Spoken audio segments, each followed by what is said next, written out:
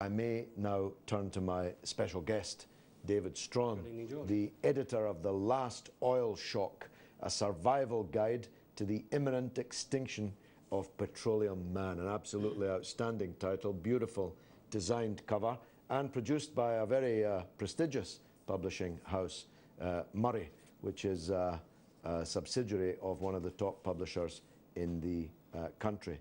John Murray, The Last Oil Shock Publishing, David Strahan, the author. Now, David, you had a piece in The Guardian this morning, which many viewers will already have seen, so they'll have a taste of the thesis of this book, which I would summarize as being that the oil will reach its peak in the next decade, and that the Iraq war, therefore, was very definitively about securing a hold on the last big oil fields, which are perhaps not as big as you implied today, as some of the holders of them were claiming that they were. In other words, time's running out for petroleum man and for the oil economy. Is that a fair summary? I think so, absolutely. I couldn't have put it better myself. You can hire me. I'm not just cheap, I'm free.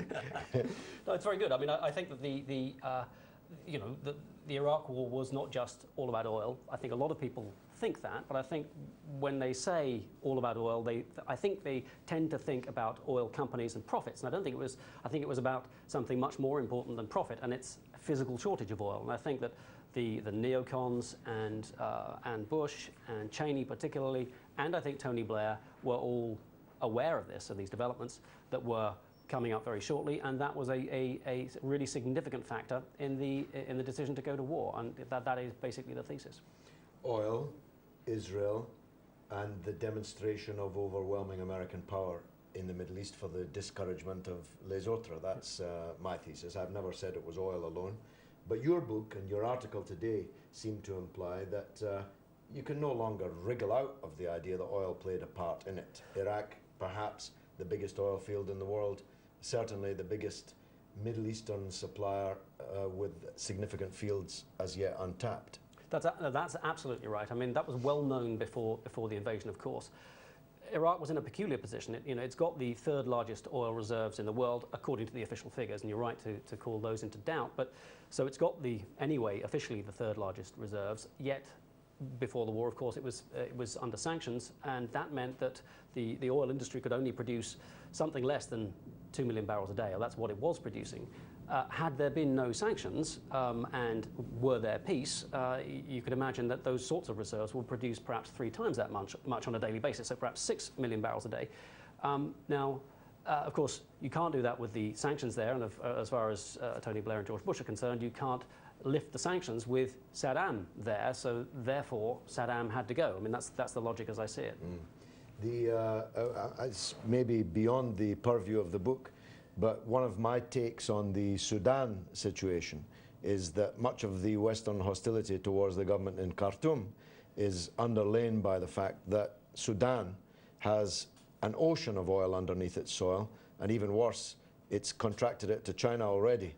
Well, I think I think that last part is where I'd agree with you. I mean, I think there's a growing hostility between particularly America and China about who gets the remains of the oil. China is going around the world doing what the Americans object to, which is locking up entire fields and entire countries with deals, which they object to very strongly. And I'd point to Iran in that connection as well. I mean, the Chinese and the Iranians did a massive deal not so long ago, about $70 billion deal for LNG and oil supplies covering about the next 25 years. And, as somebody who testified to an American committee, in fact, no, I don't mean you, in fact somebody else did, and not quite such a testy confrontation, an American oil expert said, every barrel of oil that goes to China is one less for America. And I think they are now behaving as if really this is a zero-sum game, and that's where we're headed. Well, Donald Rumsfeld did say in terms, not exactly, but it's not a distorted inference, he did say it's not America's fault that God put America's oil under other people's countries. Well, yes, no, I mean, that does appear to be the attitude. I mean, how did our oil get there? Yes, and of course, I was going to ask you that, but you've touched on it already. The same logic that underpinned the need to be in control of Iraq if oil at the right price and at the right flow was going to be maintained and priced in dollars rather than in euros, must underpin the partly underpin the confrontation with Iran. Absolutely. I think that's exactly it. I mean, I'm not sure that it's entirely the entire story, but indeed, I mean, Iran has the second largest reserves in the world, and you know, if the nuclear conflict goes wrong, or if the U.S.-Iran conflict goes wrong, you know, that's a lot of oil. Not simply in the long term, but in the short term. I mean, I think it's a mistake to see Iran as powerless in this conflict. Anything but. I mean, the oil supply situation is so tight now that the 2.5 million barrels a day that Iran supplies to the world are absolutely critical. So if it is attacked, I think the first thing that Iran will do is to turn it off. Exactly, yes. Indeed. So that's. Although presumably Cheney was touring the Gulf to try and ensure that in the short term, at least, Gulf production and Saudi production would dramatically rise to make up for that eventuality. Well, it would be a forlorn hope, because the spare capacity that Saudi has, I mean, there are varying different estimates of how much spare capacity there is in the total global oil system, and most of it's in Saudi Arabia, and most of it's very heavy and sour oil.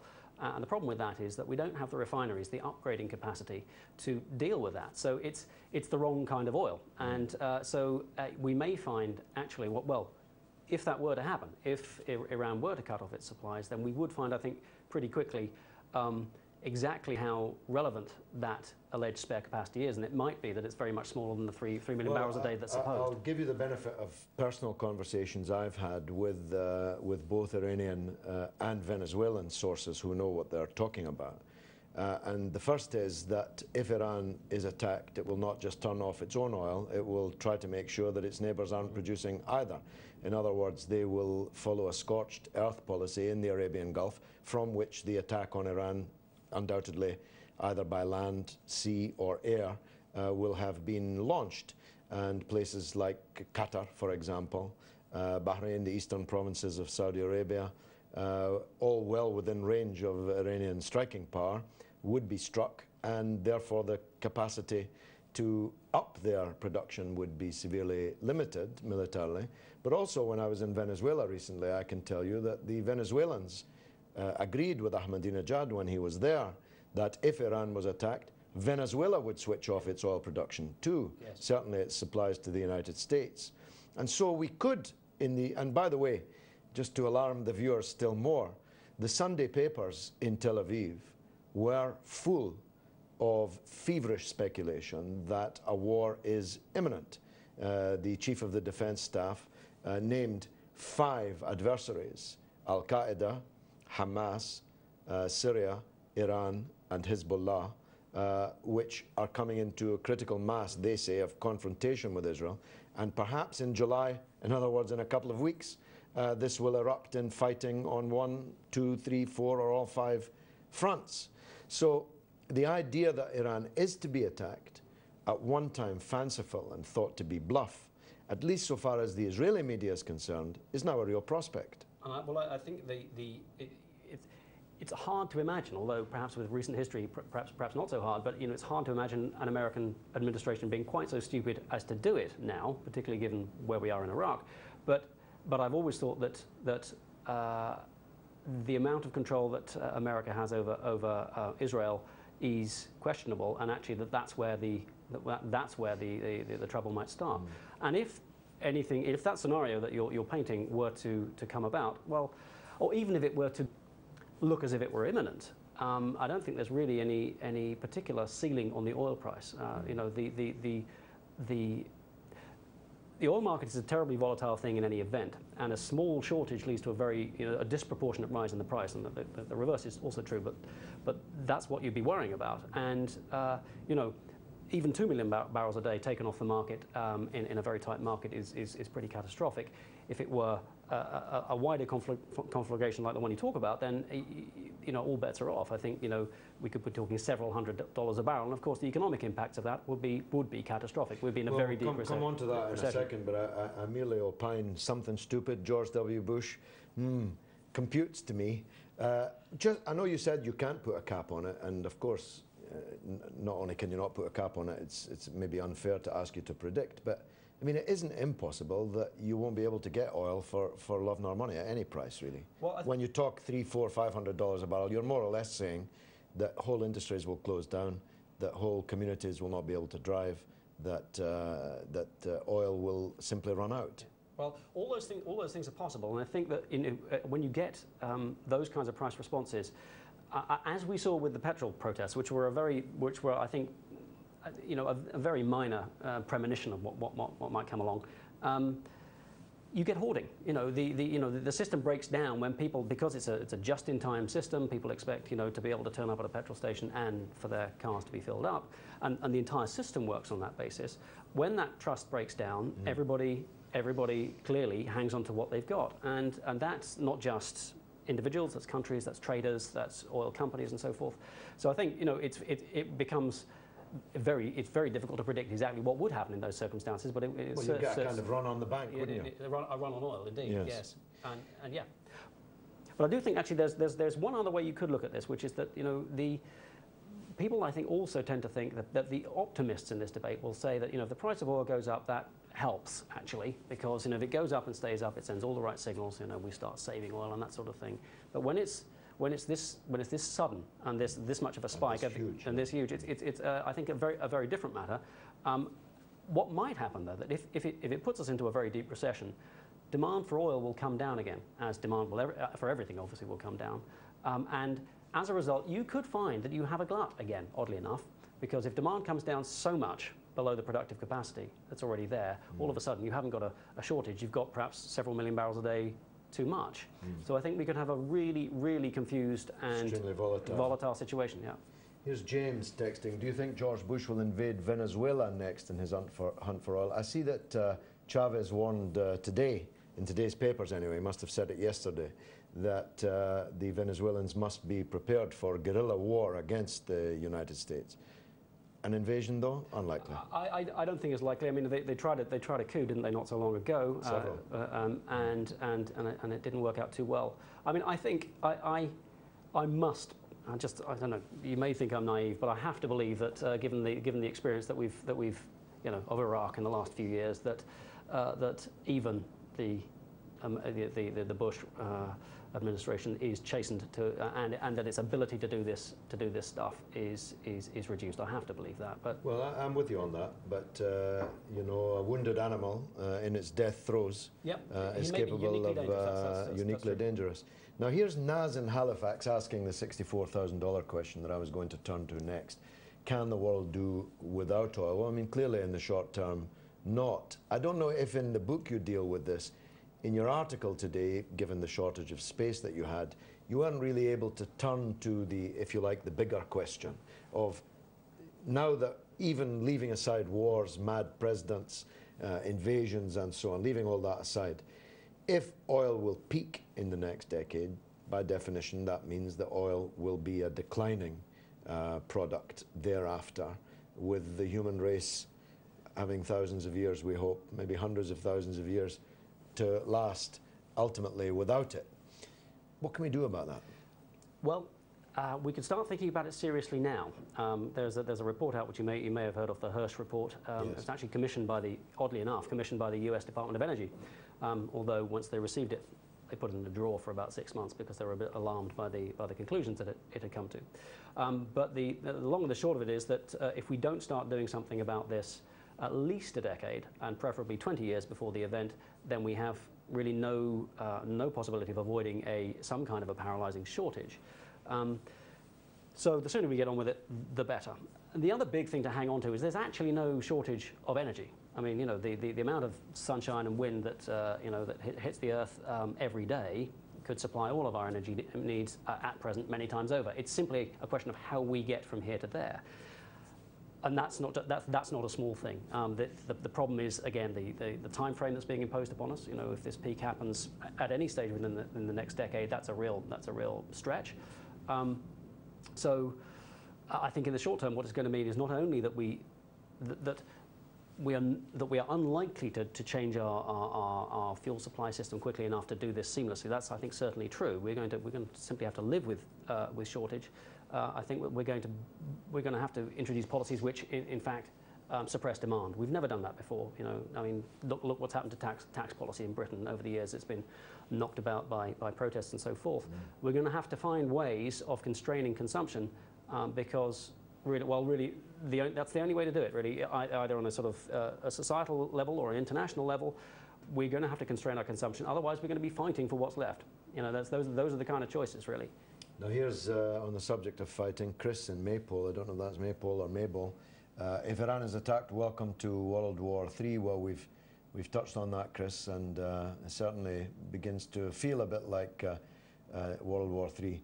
Where does nuclear fit in this mix, David? Well, it's a hot potato. I'm in a bit of a minority amongst people who write about peak oil. Many peak oil commentators are extremely anti-nuclear, and I can see their arguments.